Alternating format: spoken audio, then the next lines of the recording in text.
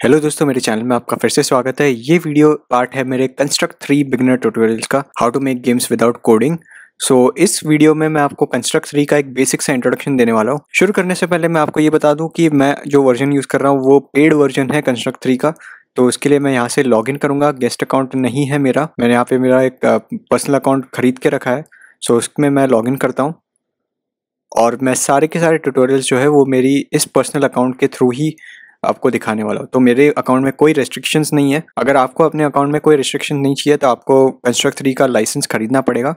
बहुत ही सस्ता है, मैंने पिछले वीडियो में एक्सप्लेन भी कर रखा है। तो अगर आपने वो वीडियो नहीं देखा तो उसको देख लीजिए। खैर, इस वीडियो में मैं आपको ये सारे जो यहाँ पे टेम्पलेट्स दिख रहे हैं, game demos, templates, beginner examples और ये सारी चीज़ें, तो इसमें से जो टेम्पलेट्स वाला पार्ट है इसमें एक टेम्पलेट मैं आपको ओपन करके दिखाऊंगा जिससे हम प्रोजेक्ट का स्ट्रक्चर समझेंगे और इंटरफेस कैसा है बेसिकली वो समझेंगे। शुरू करते हैं टेम्पलेट्स के साथ। कार लेंस वाला टेम्पलेट है, उसको हम या तो प्रीव्यू कर सकते हैं या तो ओपन कर सकते हैं। प्रीव्यू करेंगे तो हमें ये चीज़ दिखाएगी कि ये गेम एग्जैक्टली क्या है। तो मैंने प्रीव्यू प्रेस किया है तो ये देखो यहाँ पे एक कार चल रही है और यहाँ पे राइट और लेफ्ट के एरो दबाता हूँ तो ये कार लेन स्विच कर रही है। और ऊपर आप देख सकते हो यहाँ पे उसका एक स्कोर चल रहा है। तो बेसिकली ये एक छोटा सा गेम है जो कंस्ट्रक्ट 3 में बनाया गया है। और अभी देखते हैं कि इसके जो प्रोजेक्ट स्ट्रक्चर है वो क्या है। यहाँ पे आके मैं ओपन प्रोजेक्ट करता हूँ और जैसे मैंने ओपन प्रोजेक्ट किया, यहाँ पे मेरा पूरा का पूरा जो प्रोजेक्ट है वो ओपन हो गया। इसको अभी आप लेफ्ट हैंड साइड में देखोगे तो कुछ चीज़ें हैं, प्रॉपर्टीज़, मतलब इस गेम की सारी डिटेल्स। यहाँ पे आप देख सकते हो गेम का नाम है, इसका वर्जन, डिस्क्रिप्शन वगैरह डाल सकते हो, आईडी, और ये सारी चीज़ें थोड़ी एडवांस है। मतलब एंड्रॉयड में अगर आप इसका पैकेज नेम वगैरह देना चाहते हो, अगर आप एंड्रॉयड बिल्ड बना रहे हो तो वहाँ पे ये सारी चीज़ें आप डाल सकते हो। खुद का ईमेल आईडी डाल सकते हो, वेबसाइट डाल सकते हो, बैकग्राउंड के कलर सेट कर सकते हो, स्टार्टअप लेआउट, और ये सारी चीज़ें यहाँ पे मेंशन्ड है। और यहाँ पे राइट हैंड साइड में प्रोजेक्ट स्ट्रक्चर मेंशन्ड है। प्रोजेक्ट स्ट्रक्चर के अंदर आपका पूरा का पूरा फोल्डर आपको दिखेगा। ये फोल्डर के अंदर आपके सारे के सारे सब फोल्डर्स है। इसके अंदर डिफ्रेंशिएट किया गया है, लेआउट्स है, इवेंट शीट्स है, ऑब्जेक्ट टाइप्स है, फैमिलीज, आइकन्स, फॉन्ट्स और ये सारी चीज़ें। उसके नीचे हमें एक दिखता है लेयर्स। लेयर्स क्या है? लेयर्स बेसिकली आप अलग अलग लेयर्स बना सकते हो जिसमें रोड का अलग लेयर रहेगा, ये सारे अपने गेम ऑब्जेक्ट्स का अलग लेयर रहेगा। बेसिकली डिफ्रेंशिएशन है। जैसे आप बोलते हो कि यूआई, यूज़र इंटरफेस की चीज़ें एक अलग लेयर पे होगी, गेम के जो ऑब्जेक्ट्स है वो सारे अलग लेयर पे होंगे। तो ये सारी जो चीज़ें हमें अलग अलग रखनी है ताकि हम प्रॉपरली डिफ्रेंशिएट कर पाए, तो ये सारे लेयर्स में हम लोग अरेंज कर सकते हैं। बहुत सारी चीज़ें इसमें ऐसी है कि प्रॉपरली फोल्डर्स के अंदर ऑर्गेनाइज्ड है। यहाँ पे अगर आप देखोगे तो लेआउट्स है, इवेंट शीट्स है, ऑब्जेक्ट टाइप्स। तो एक एक करके एक्सप्लोर करते हैं। लेआउट एग्जैक्टली क्या है? अगर आप यहाँ पे देखो लेआउट, इसके ऊपर डबल क्लिक करो तो फिर आपको लेफ्ट हैंड साइड में इसकी प्रॉपर्टीज़ दिख जाएगी। यहाँ पे आपको दिखता है इसका नाम है layout 1 event sheet. Event sheet का मतलब ये है कि इसके अंदर का आपका जो भी रनिंग फंक्शनैलिटी है वो सारी की सारी चीज़ें इवेंट शीट के अंदर रहती है। अगर आप राइट हैंड साइड में फिर से आके देखो तो यहाँ पे अगर मैं इसको एक्सपांड करूँ तो यहाँ पे कुछ एक इवेंट शीट 1 करके लिखा हुआ है और लेआउट 1 के ऊपर मैंने क्लिक कर रखा है। तो यहाँ पे लेफ्ट हैंड साइड में प्रॉपर्टीज़ के अंदर आपको इवेंट शीट के टैब में इवेंट शीट 1 दिख जाएगा। इसका मतलब ये है कि जो भी चीज़ें लेआउट 1 के अंदर रन होगी वो सारी की सारी चीज़ें डिफाइंड है इवेंट शीट 1 के अंदर। अभी देखते हैं इवेंट शीट 1 कैसी दिखती है। तो इसके ऊपर ये टैब के ऊपर मैं क्लिक करूँगा या फिर हम यहाँ पे डबल क्लिक करके भी इवेंट शीट को ओपन कर सकते हैं। तो जैसे ही मैंने ओपन किया, यहाँ पे आप देख के शायद थोड़ा बौखला जाओगे कि ये सारी चीज़ें क्या है। बहुत सारी नई नई चीज़ें हैं।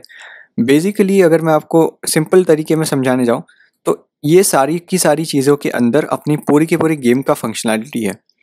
आप देख सकते हो यहाँ पे on start of layout, is crashed, road का वाई, कीबोर्ड बटन प्रेस, यहाँ पे देख सकते हो राइट एरो है और यहाँ पे एक लेफ्ट एरो है। तो राइट एरो अगर हम प्रेस करेंगे तो प्लेयर कहाँ पे जाना चाहिए वो सारी चीज़ें यहाँ पे डिफाइंड है। लेफ्ट दबाओगे तो कहाँ पे जाना चाहिए, डाउन दबाओगे तो क्या होना चाहिए, और गेम प्ले के अंदर हर सेकंड में क्या होना चाहिए। और यहाँ पे आप देख सकते हो ग्लोबल नंबर भी डिफाइंड है।